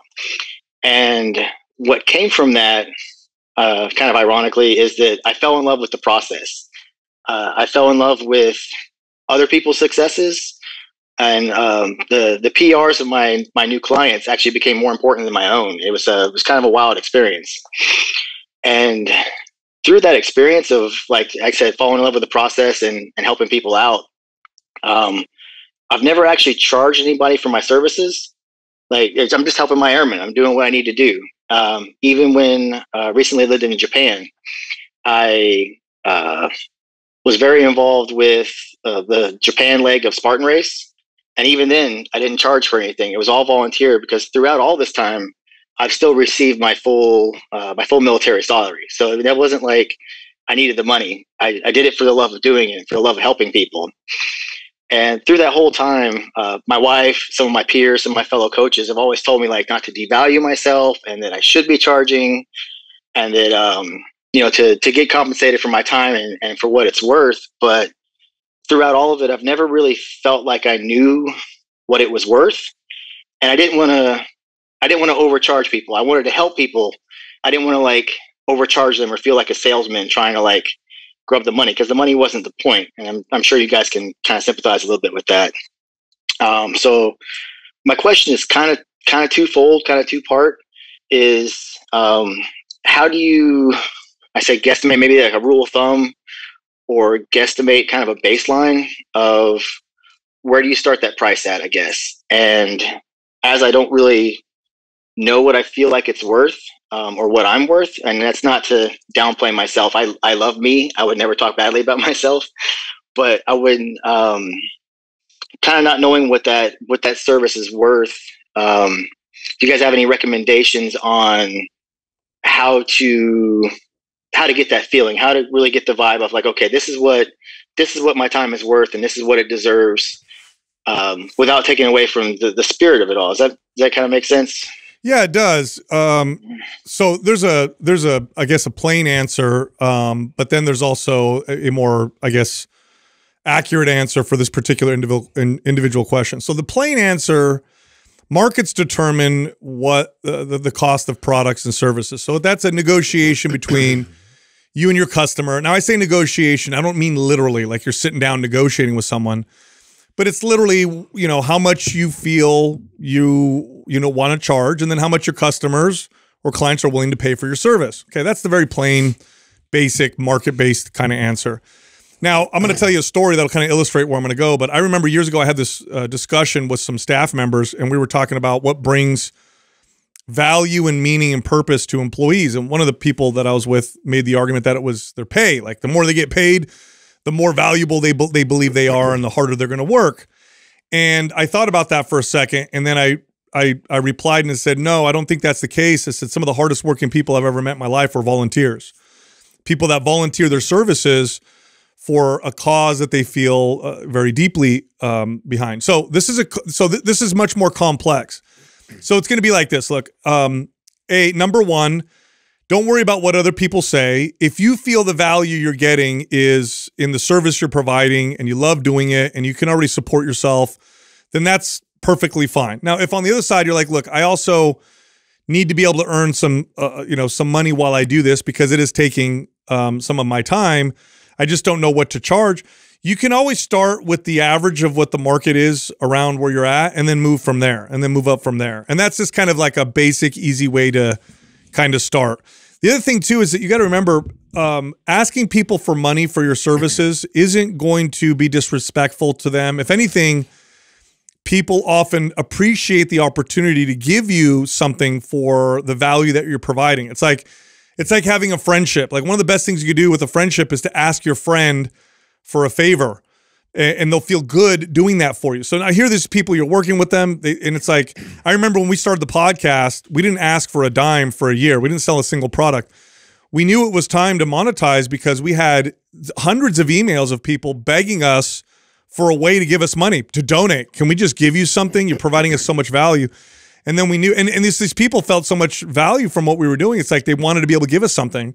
So then we started monetizing, and that's how we knew. So I would start with kind of the market average and then take it from there, what you're comfortable with. I have a couple thoughts around this, Eddie. So first of all, I think it's great that you're like this. I mean, that's your integrity, right? You have integrity about it. You know that you're learning and figuring things out yourself. And through that process, you know, hey, I don't feel like I'm going to charge anybody right now. You have the luxury of having an income without it. And so it's a great place to be to earn your stripes. There is no like wrong or right way to do this. I'll tell you how I did this, right? So when I moved into the digital coaching space, that was new for me. Even though I had a trainer background, I didn't know how to structure it or what it would look like or how am I going to provide these people value virtually. So what I did was I kind of looked around and saw what the average price that a online coach was charging people. At that time, I think it was around, you know, $250 to $300 a month is what the service is. And then I looked into like, what are they doing for that price? And oh, they have these check-ins once a week and they give a meal plan and a workout. And that's kind of what they do. And it's like, okay. So my goal was I'm going to start lower than what the average is, what everybody else is on, because I want to prove that I can provide as much or more value than what everybody else is. So I was going to undercut them in price just a little bit. So I think I started like the 150, 200 range. And I was going to go out there and see if I could do everything they were doing and more to provide value for the people that were coming my way. And then I did that until my book got full. And it was like, okay, I'm going to take on as many of these people for this price point until my book and my time was full and I couldn't really take anybody else on. And then I told myself, okay, now as one person falls off and I have to go get another client, I'm going to just increase my price by $50. And then I'm going to and I just kept doing that until I finally reached a place where I was charging significantly more than everybody else was. And in that process, I was learning how to do this, what everybody else was providing value, finding ways to how could I do even more than what other people were doing, and then also getting feedback from the people that I was servicing and helping. Like, was I really changing lives? Were they giving me like, oh my God, that was so helpful. Oh my God, you're so great. Were they starting to refer me to their friends? And I would tell them that, hey, this is a price that I'm charging you, but if you refer me to a friend, please don't let them know what I'm charging, because my price that I'll be charging other people will be X, right? So you would tell the people that you're currently charging so they feel special, right? That you're doing them a favor by charging them this low price point. If you do a really good job, a percentage of those people will go out and tell their friends. And that was kind of my goal, was like, can I help these immediate 5 to 10 to 15 people right now so well for such a good deal that they want to go out and tell their friends, their family that, hey, you got to work with Eddie. He's the best. He helped me with this. He did all these things. And so that was like what the goal was go prove to myself I can impact these people this much that they go out and tell others about me. When they go tell others about me, letting them know that, hey, this is your price. Anybody else, it'll be this price if they come on. And then that's how I kind of just kept leveling my price up along the way. So that's my first thought around this. My second thought was, did you show up to our 3 free day training? I absolutely did. I was gonna bring that up because I feel like you guys are speaking to me directly when you talk about the trainer who doesn't want to do sales and who doesn't want to, who just wants to grind out there, doesn't want to sell. Like, I feel like you're targeting me. So I did do the 3-day training. I really appreciate that because it definitely changed my perspective on a lot of that stuff and the point of view I have of like, you know, I can't help people if I can't provide for myself, and I can't get there if I'm not like putting value to it, if that makes sense. So that 3-day training was amazing. I will say it was a little rough because the time difference between you guys, it was about 1 a.m. here when I was watching. So I may go try and go back and watch it again if it's still up. I don't know if they're still up on the internet or not for replays, but may give it a second hack after some sleep. you can replay it, and you are, by the way, Eddie, you are normal. Yeah. Most trainers, you're the majority. You are. And that, I mean, the reason why we put that product out, like, so when we built the Mind Pump coaching program, we saw a need in the market. There's this thing where we all focus on national certifications, the education, the nutrition part, and yet nobody was really speaking to trainers on how to get good at sales, how to scale their business, how to make money. And that's a big part of being successful as a personal trainer, is knowing how to do that. And so that's what that course was all about. And so, yes, one, you could do that. Two, you would gain tremendous value from that community that we built. So, and there's also payment options on that because you're not charging people, you're not making a lot of money off of personal training. You have the ability to enter in there and do a payment thing on the coaching. And then you have a community with all of us in there that are helping trainers just like yourself scale their business. Yeah, I think this is an interesting industry because it's a lot of people are very passionate about helping people, and that's kind of what they lead with, which is amazing. And that's why I love the majority of trainers and that mentality and the integrity you're kind of presenting with that. However, you have to be able to also consider, in order to be able to scale and keep your business afloat and keep everything operating appropriately, that's just one of those things. We have to be upfront, and two, it almost actually brings a little bit more anxiety when you're unsure about being able to charge somebody, a specific amount of money. There's this expectation there that needs to be met in the very beginning. So it's one of those things that kind of just relieves both individuals of this extra like unknown. So to have an unknown of like, well, when are you going to ramp your charges up, or when is this going to change, or is this always going to be the case, or that uncertainty actually brings a lot more stress to the clients than I think the trainers realize. And to have like a very clear, concise presentation and not be afraid of it, and not to, sort of like convey that energy towards your client is really helpful for the client, because now it's like, okay, I'm on board. I have accountability. This is the expectation. Like everything's clearly laid out. It just, everything runs smoother as a result of that. Yeah, the irony too, Eddie, is that paying clients tend to be more consistent ones. They tend to be more consistent, and they tend to value what you're providing more than people who are getting it for free. If the reason why you're not charging, if part of the reason you're not charging is because you're afraid to ask for money, or it feels weird to you, then you definitely need to ask for money. If the reason why you're not charging is because you just feel like you really want to be charitable, then that's perfectly fine. But if you're being honest with yourself, you don't have to answer here, but if you're like, yeah, I'd like to ask for money, but it's kind of weird and I don't know how and whatever, you definitely need to then. Don't let that stop you. Yeah. Because that's preventing you from being the best trainer you could be, for sure. This is what, in Mind Pump Fitness Coaching, this is what we're talking. This is the stuff, this is what the conversations are centered around, because this was so common. This is what trainers get involved, most trainers get involved because they have a passion for helping others. And that is what got them to be a personal trainer. What they find out when they get into it, they go, oh shit, a lot of this is sales, a lot more than I thought it was. And that's the only part of the job they don't like. And it's like, that's okay. We can get good at that. Like I loved helping trainers like yourself, because being passionate about helping people, I can't instill that in you. You either are or you're not. And if you already got that, I can make you good at sales, because it's just effective communication. So, and that's really what we spent a lot of time talking about. So, Eddie, you need to get your ass in there. Yeah, and our passion is to keep you guys in business, keep you guys getting clients, because we need people that care. So that, it's a bit of a conundrum, but yeah, we definitely, that's our passion, is to be able to help provide tools for you guys to thrive in what you do. Doug, can you send him the replay? Okay. Well, I'm going to make sure we send you over the replay so you can watch all that stuff. And then I want to see you inside that community. If I don't, I'm going to come hunt you down. In Germany. Bet. Well, you got about 6 months and I'm going to be in a new country, but I'll hit you up on Instagram, let you know so you can try to find me. We're going to GPS track. All right, Eddie. Yeah, and it's weird because I'm kind of at like a transitional point now. Like I said, I have the salary, but I'm also looking at retirement. And when I retire from the service, I'm looking at a literal 50% pay cut. Mm-hmm. Like I'll still have some money, but that's a big pay cut. So let's get you that's paid. definitely where this is. Yeah, exactly. I appreciate everything you guys do, man, because it's in the last month or so, you guys have definitely changed my perspective on a lot of things, especially with that seminar.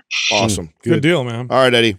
We'll send that over to you. We'll keep in touch. Excellent. All right, man. Appreciate you guys. You got it, brother. Keep on doing it. Thank you.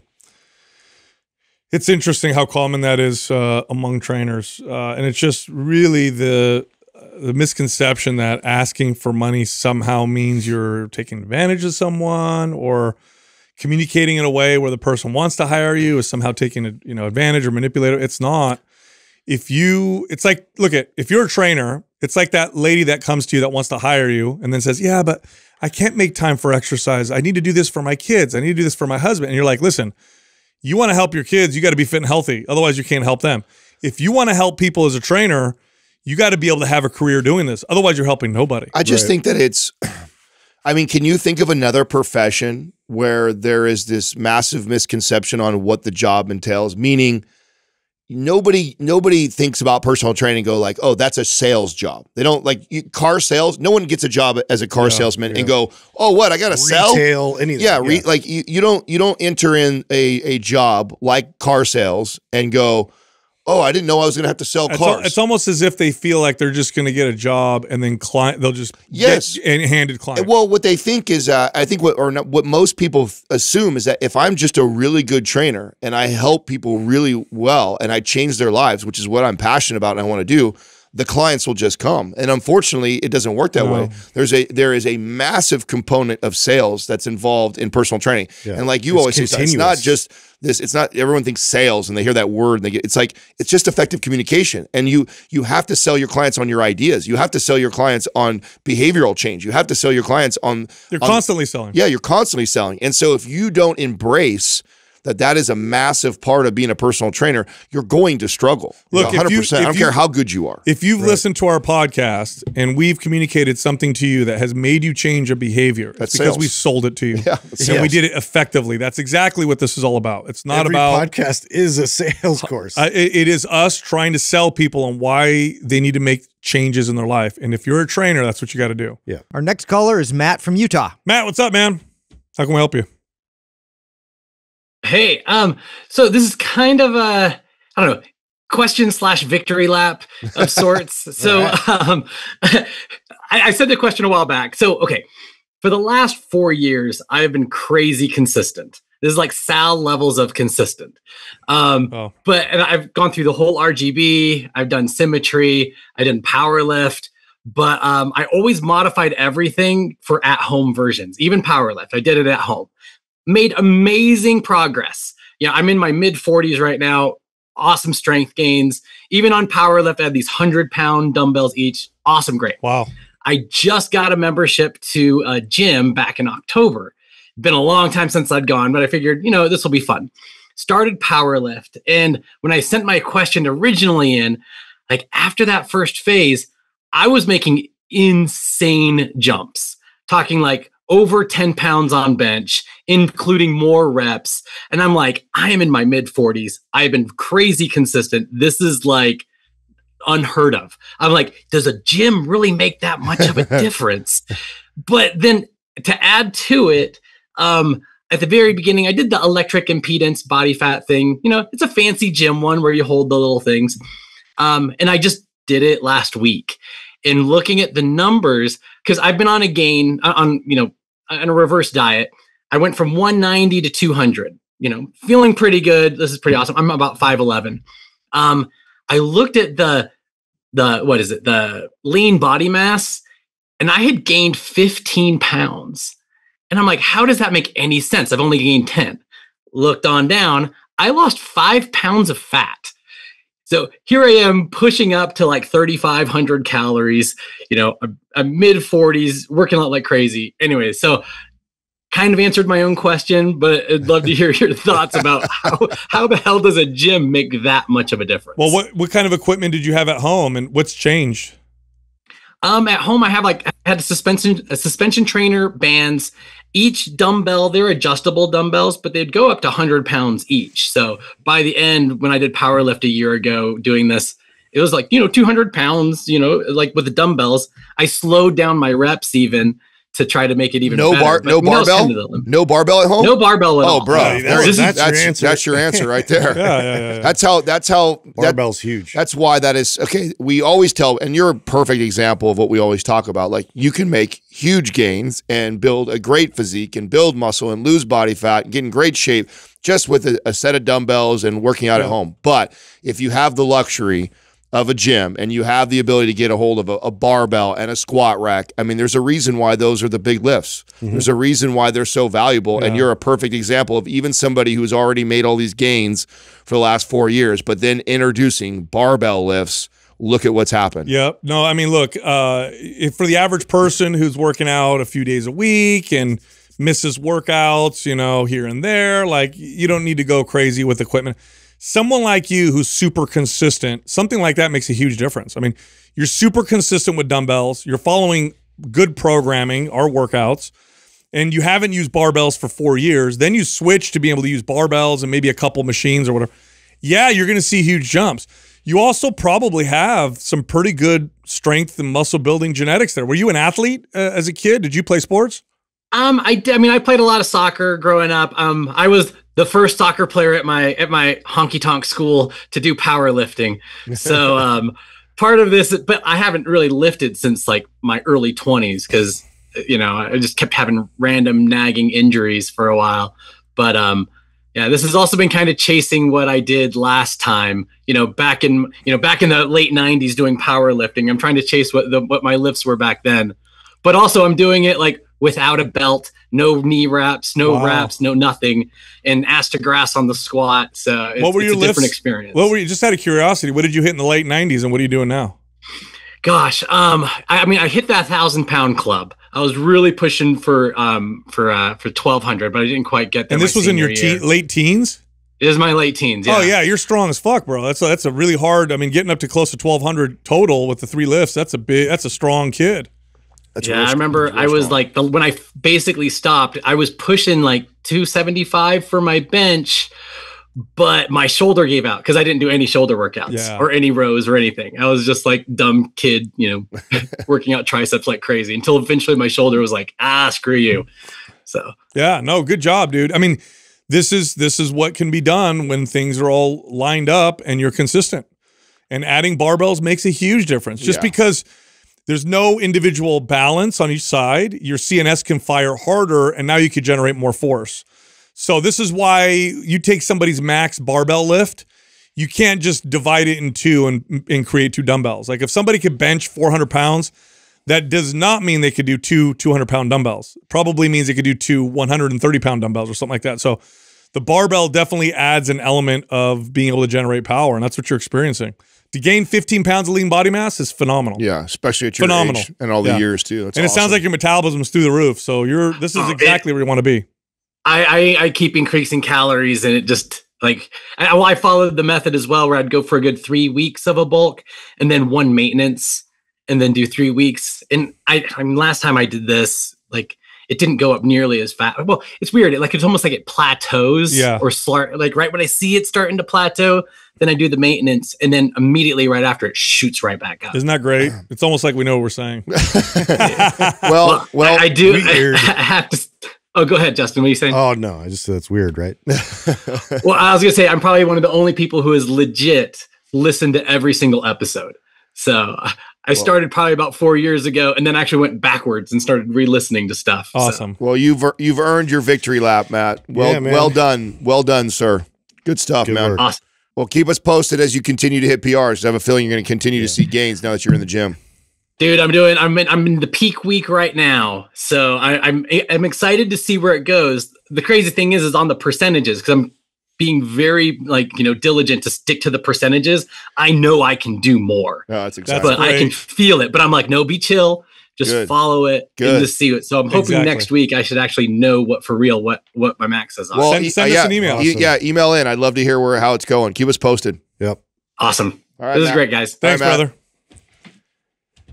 Well, that's great. He's made it on here twice like that. That's funny. I love. We'll call you back. If we're feeling low. I love hearing that, man. Yeah. It's like and he's in his mid 40s. Look, you can do tremendous things in your mid 40s, 50s, even 60s with just good consistency and focusing on the big rocks: exercise, diet, sleep, and lifestyle. Yeah. And that's what he's doing. It's a great example too of because obviously there's a lot of stuff out there that's, you don't need to do these barbell lifts, deadlifts and squatting is overrated. And it's like, dude, here's an example of, he built tremendous strength, got in great shape with just a set of dumbbells at his house, which is perfect for somebody who doesn't have access to a gym. They just want to be healthy and fit.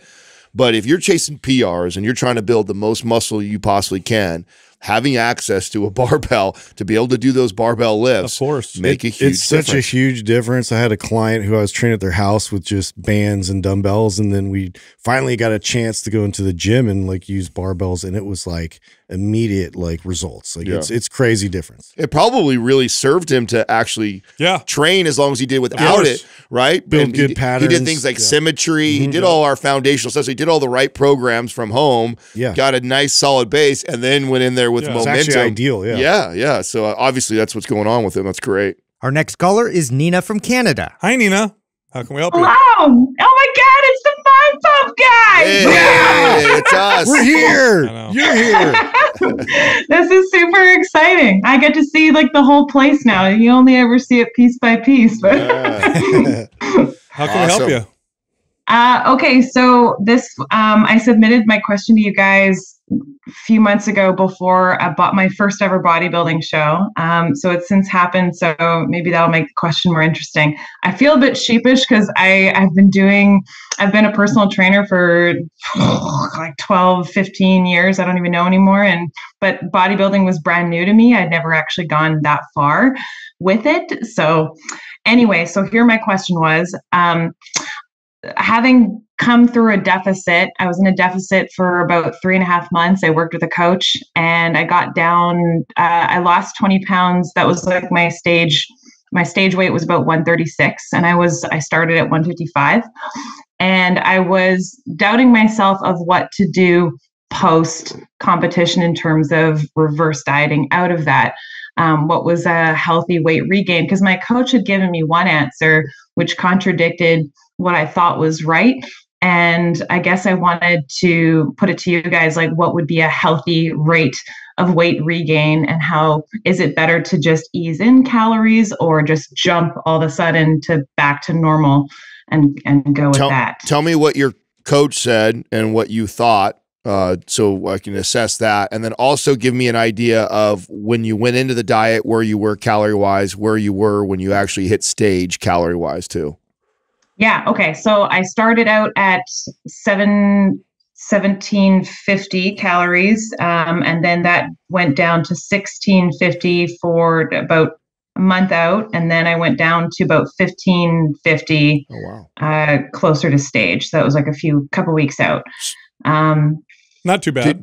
But did you, okay, that's like actually not much movement at all. Did you do create the caloric deficit through movement and cardio? Yes. So I did 15,000 steps a day, pretty much the whole time through. And he only upped my cardio a few times. It was actually quite mild. It was started out with just a couple of times a week of 30 minutes steady state. And then he upped it to closer to stage. He was a little bit nervous. So he upped it to 5 days a week, 30 minutes steady state. That's not bad at all. Not bad at all. I know, right? Yeah. That's good. Yeah. So I went down pretty lean. I guess my concern came from, I had previously lost my period for 9 years when I first ever lost weight, way back when. And so I was nervous. That it would happen again. And so after the show, he advised me to go up to 2,000 calories straight away. And me being a woman, I was worried of gaining weight. So I was a little bit nervous to jump that quickly. I had thought in my head, maybe I should just take it 100 calories at a time. So I'll tell you what I did. What I did was I ignored my coach, stupid. And I climbed, I jumped back to 1,700 for only a week. And then I jumped it to 18 and then very quickly 19. And then I'm probably sitting at like 25 or 2,600 now. I'm about 4 to 5 pounds up since then, which is strange. Yeah. No, you're fine. You're fine. You're Nina, great. You're doing great. Okay. Yeah, you're totally good. Great. All right. Still, though, my period did disappear, and it's been 3 months now, going into month 4. And some people say that it can come back. It's just taking its time, but I'm worried. Yeah. So okay, there's two things to consider when reverse dieting. One is what happens physiologically, and then the other is what happens psychologically. Now, the physiological correct answer is what your coach said. Going up 500 calories would have been fine. At 1,500 to 2,000, totally fine. Psychologically, though, is what we always consider first, because if going up 500 calories is going to throw you into a spin, I don't care. I'm going to have you go slowly then, okay? Now, as far as your period is concerned, by the way, you're fine. It's not like you did something terribly wrong by not jumping up 500. Right. You're totally fine. Yeah. Okay, you want your period to come back, you got to keep reducing volume of your workouts and upping your calories. Bumping your calories up will probably do it by itself. But what do your workouts look like now? Did you cut the cardio out? Like, or are you doing this? What do your steps look like? Okay. Are your steps still 15,000? I consumed a bunch of your podcasts around reverse dieting to kind of see what others had done. So I took off the cardio completely. I still get between 12 to 15,000 steps only just because I'm in the habit of it and it's good for my brain. But yeah, I took away any unnecessary cardio. I also listened to you guys, your advice on switching gears and training. So I opted for way more like just strength based. I took out any supersets or anything, even though I love them.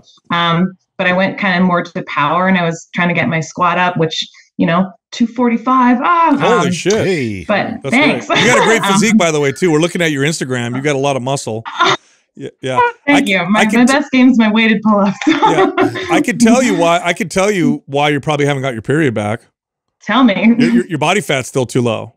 So regardless of your calories, regardless of your activity, if your body fat percentage for women, if their body fat percentage is too low, their body will often feel not safe enough to be fertile. Okay, so we got to get you're still pretty lean. Is this post show? You think? I don't know. No, well, if you only gained 4 pounds from your show, and I saw what your show picture looked, your body fat probably barely went up. When was the show?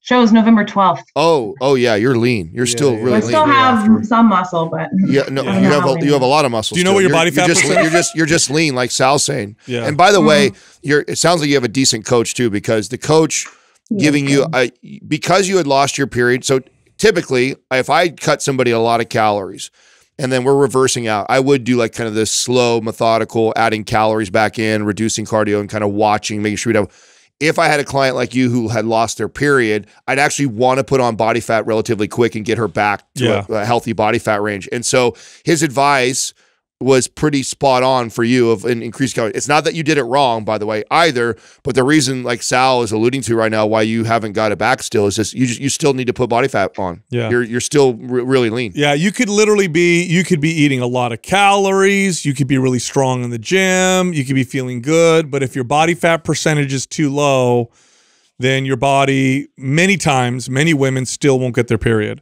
So it's literally you just got to have more body fat on your body. Do you know what you're sitting at now? What your body fat percentage is at now? I don't quite know. I mean, I've only kind of been going from like progress photos to kind of gauge, and I bought myself calipers, which I'm still learning how to use. So I'm not quite sure, but Yeah, I would say in my experience, fit and healthy women, so real healthy women, typically I got to get their body fat percentage at least in the high teens before, and I'm talking in a subcategory of women that would have issues with their period. Typically, I've got to get their body fat percentage at least above 17, 18%, sometimes in the low 20s, which, by the way, that's a great strength building body fat percentage for women is in that range, like 18 to 22%. Like you sitting there, you're still lean, you still look phenomenal, but now your body has enough body fat for that estrogen and progesterone to do its thing. So now the problem is if you've become addicted to the look of the muscle striations and the abs and all that stuff, psychologically it could be really difficult. But it'll be good for you. It'll be good for you to let your body fat climb up a little bit. And for men get away with leaner body fat percentages than women do without hormonal effects. Now, men still get hormonal effects if they get too lean.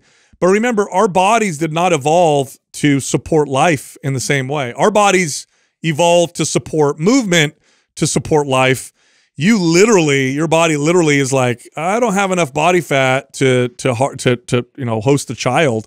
So you got to get it up a little bit. So this is like one of those cases where it's like, hey, let's put some body fat on. So I'd go on a bulk if I were you. On another note, Nina, I see you're also a coach too. Are you in our coaching program yet? I actually was at your initial announcement training as well. So it was very exciting. Okay, good. So you're in are you in the forum then with all the trainers with us?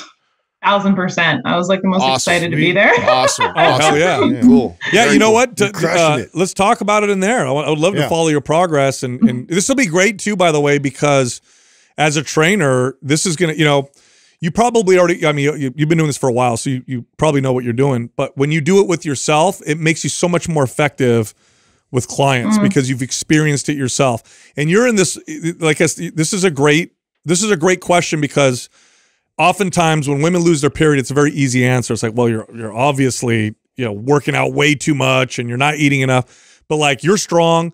You obviously have a lot of energy. You're eating a okay amount of calories. You came out of your contest. This is literally like, hey, we got to put body fat on. And you may run into clients like that. Yeah, I mean, it's funny because I mainly work with clients that go the other direction. Like I'm helping people with lifestyle habits and feeling better about themselves, and just getting kind of away from overthinking calories and overthinking food. So I don't know if I would ever train like a bodybuilder, but I guess that's why I wanted to put it to you guys, because this was such new territory for me. And it's just funny how you can know the right things and yet still get caught up with like I put my scale away just in case it would cause me to, because I don't look at the scale or a tracking food tracker unless I'm trying to cut. So it's like this mental hurdle. That's great. It's great. Putting it away. That's super great self-awareness. You mind if I give you a shout out? You're one of our trainers. You mind if I give you a shout out on the show? Oh my God. I'm going to get all awkward, but sure. Yeah. So Coach Nina Wilder on Instagram. And we're looking, Doug's scrolling through your Instagram as we're talking, and I'm seeing some of your clients' success stories and stuff. Doug. Yeah. So it looks great. You got a great page too. So if you give her a follow, if you're looking for some good advice, Coach Nina Wilder. Thank you so much, guys. I respect you so much. And it was between you three and Lane Norton. I think I consumed all of you guys just to like get myself through this in the most healthy way possible, because it's not worth it to me anymore to kill yourself. Awesome. Yeah, you did a great job. Go on a bulk. Go have some fun with the bulk. Have fun with it for sure. I will. Watch your strength go through the roof, and it'll be great. Right on. I love eating. All right. Excellent. Thanks, Nina. All right, Nina. We'll see you in the forum. Thank you so much, guys. You got it. Bye. Bye-bye. That was great. Yeah, and really a great job, coach, whoever coached her. Dude, I was expecting a rare horror to hear. story. So I was like, wait a second. When she started at 17, I'm like, uh-oh. Yeah, you reduced your calories only basically 200 in the entire prep. And you showed up shredded. And you dropped 20 pounds. I'm like, how did that happen? So, but I mean, what a great example of putting herself somewhere very in a good place metabolically before starting the show, with the fact that she only had to cut a couple hundred calories. She didn't have to do crazy cardio. Showtime, she was doing 5 days a week. She just did, that's 30 minutes a day. I mean, even I was doing an hour of cardio every day the last week or two going into the show. I mean, that's your final, cut, and then you push the body for that week or two. But leading up to that, exactly how I managed it was just through steps, was increasing steps and movement every single week. And I love her motivation going into doing it. Even to kind of get perspective that way. I think that's a great way to. She's just super lean still. That's it. For women, it's like I've run into men, by the way, where they were doing everything right, but they had to get fatter for their testosterone to go up. They're sitting at 5% body fat. And it's like you got to get up to 9% at least before you start to see testosterone levels go up. With women, you're too lean. Your body oftentimes, not always, but oftentimes just won't let you have a period. And to encourage her that by doing that, it's only going she'll feel amazing. She's going to feel better. It's going to balance out the hormones. And if she's squatting 245, she's going to be 300 pound squat. Even if you put a little bit of fat on that initially, I mean, that you're in a place where that can, in a week's time, you can take it off. I mean, where she's at. So good place. That's cool. Our next caller is Matt from Florida. Matt, what's up, man? How can we help you? Hey, what's up, guys?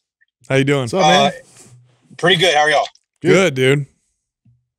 All right, cool. So first of all, like everybody that usually calls in, I want to thank y'all for the podcast. I found the podcast about a year and a half ago when I was first starting to getting into lifting. So it's been very helpful, very encouraging.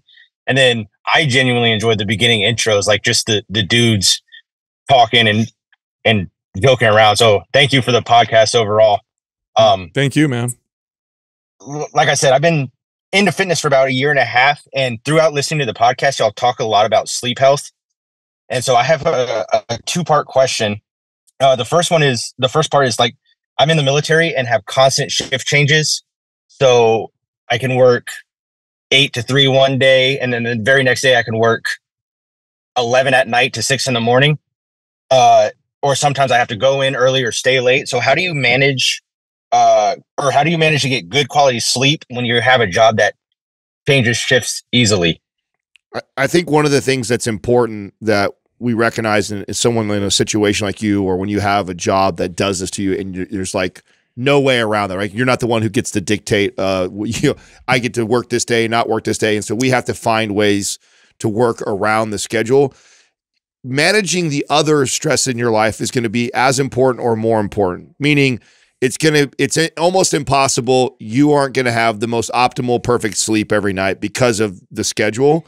And so the mistake that a lot of people make is I can't fix that. So they just chalk it up as fuck it, whatever. And then they go train. And when they train really intense, or they also are high volume. And so what we need to do is learn how to modify your training based off of the sleep patterns that you have, and try and know when to push the body. Like, okay, this was a better night's rest. I felt really good. Now this is when I'm going to push the intensity in the workout. Oh, this is when I got the shift change. Now I'm on this. Now I feel like I'm jet lagged. This is not the day that I'm going to go crush it. I'm going to do something that's more recuperative. And so when you train right now, are you doing your own programming, or are you following one of our programs? So I finished up MAPS Anabolic a couple months ago, and my unit has a strength coach embedded.